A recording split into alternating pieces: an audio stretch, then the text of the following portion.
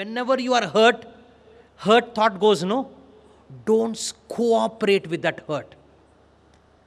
This is called the practice of vairagya. You're hurt. Let us say your wife said you're an idiot. You are hurt. Don't cooperate with it. Don't support it. See, my wife said I hurt. How unlucky I am. Why unlucky? Going. Then you make a mountain out of a molehill. So therefore, simple. In companies' programs, I say, you get hurt, you experience that hurt. Don't support it. How do you support it? By a self-talk. How do you support it?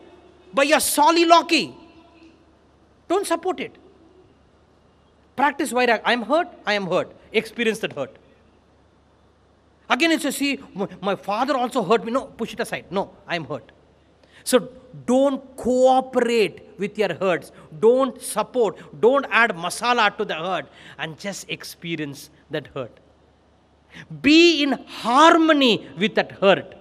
Don't be in conflict with the hurt. Is another very big topic. My watch is against me now. In my personal excellence book for the companies, all of you should get and read it. I have said this, Gita tells you to create a harmony in conflict, not a conflict in conflict. You are hurt, create a harmony. Don't support the hurt. When you support the hurt, you are creating a conflict with conflict. So if you can create a harmony in conflict, don't cooperate with the hurt. Nigrahitani sarvashaha. Alright, and therefore Krishna says, Abhyasenu tu kaunteya, one who practices, tasya prajna pratishtita. Then his prajna, yes, wisdom becomes pratishtita, not by simply behatting the Veda, behatting the scriptures, right, but by practicing like this. When you practice like this, your prajna pratishtita. Alright, so therefore, always it is said, now I have to end now. It is always said, this is, if you practice, it is Athmanugraha. Right? But for all Vedanta practice, all this, not only Athmanugraha you need Guru Anugraha, you need Ishwar Anugraha. And therefore, I like to end up in 10 minutes by saying, most important, you have to take blessings. For everywhere you have to take blessings.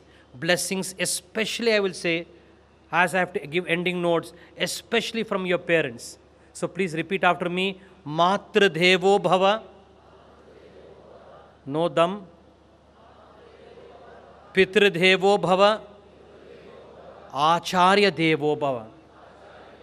Alright, for all these teachings, I am saying out of deep experience. Very deep experience. Whatever be your effort, if you don't get good blessings, nothing is possible. The spiritual morning boot camp is life transforming. It is 5 days and it is not going to be information, it is transformation. I will teach you how to add life to your years rather than adding years to your life. Then you will grow up rather than grow old. The link is there. Join and take a dip into transformation. So therefore, first all of you, first get blessings from your mother. For me personally, my greatest inspiration in my life has been my mother. I'm not saying because she's seated from me. Her blessings is what is where I am right now. I've seen her constantly serving, constantly helping people, and that's a great role model for me. So therefore, blessings from your parents, right, gives you a greatest prakshalanam. Can you use the word? Cleansing. You have to cleanse. Please see, it is said, this body is cleansed by snanam. All of you say? Body is cleansed by bathing, no? Your emotion is cleansed by bhakti. Your intellect is cleansed by knowledge. Body is cleansed by what? Loudly. By snanam, bathing. Your emotion is cleansed by bhakti. Your buddhi is cleansed by jnana. And our scripture says, your dhana, your wealth, is cleansed by dhanam, it says. I'm saying this for a certain purpose. Your wealth is cleansed by pranam. So all four cleansing, always annadhane cha sarvada. Always cleanse. Your wealth also has to be cleansed by dana, because the wealth we get, so many people give me donations.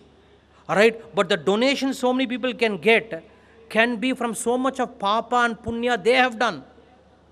So therefore, when we receive money, you receive money, you are receiving so much of punya and papa. And the scripture says, you may receive punya and papa as men.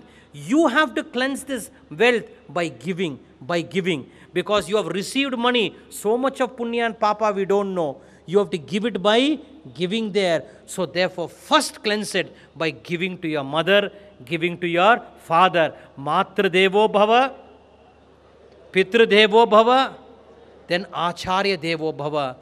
Like even the beautiful verse is there, boat is there, there is water. Water enters into the boat. What happens? The boat drowns. Boat gets sunk. So what does a boatman do? Takes water and throws it out. We can do. So too also, you and I have received so many things. Punya and papa has come to us. So we have to empty our boat.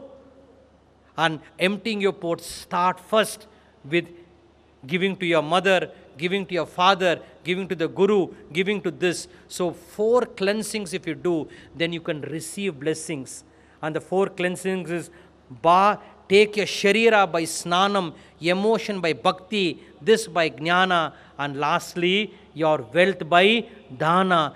And therefore, first matra devo bhava, pitra devo bhava, acharya devo bhava. With this blessing, when a grace happens, your life becomes very, very different. So practice dana by first serving your parents.